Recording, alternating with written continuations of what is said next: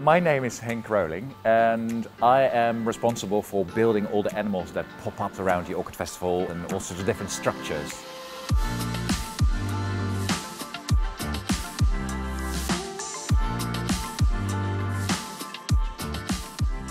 This year we have more animals than ever, and that is mainly because we have a group of 20 capucin monkeys.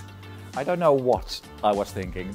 I decided to do like a tumbling and rumbling group of 20 of them, so they have a real lovely dynamic.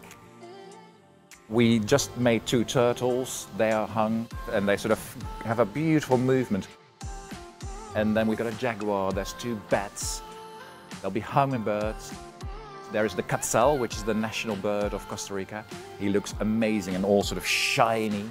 All the animals that you will find around the glass house are all from Costa Rica.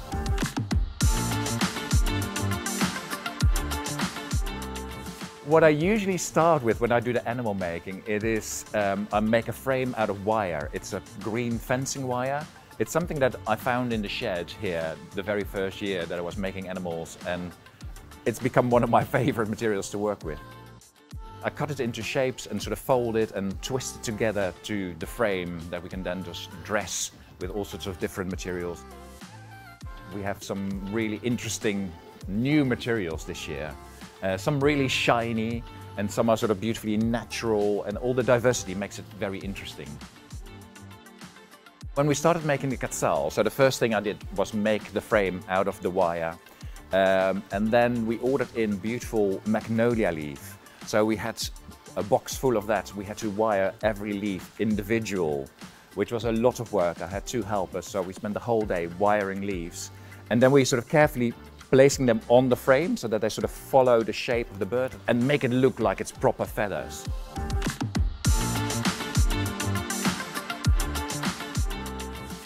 The green leaves of the magnolia, they fit beautifully with the phlebodium, which is a little fern that we sort of planted in the inside of the tail to give an even more sort of feathery effect.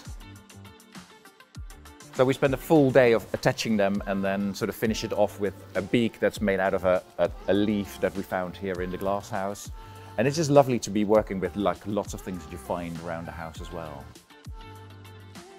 If you want to make your own animal, which is a fun thing to do, I would really recommend it. Start small. You could do something like a fish, which is an easy shape to do. Google lots of different pictures to get an idea of how it moves and what is characteristic for the animal. Then you can shape your animal and really make the shape correct before you start dressing it with your natural materials. You can also use chicken wire, which is much easier to use. The easiest thing to cover with is moss. You can get at your local florist or even collect in the garden if you have a garden. But yeah, that's a really good one to start off with.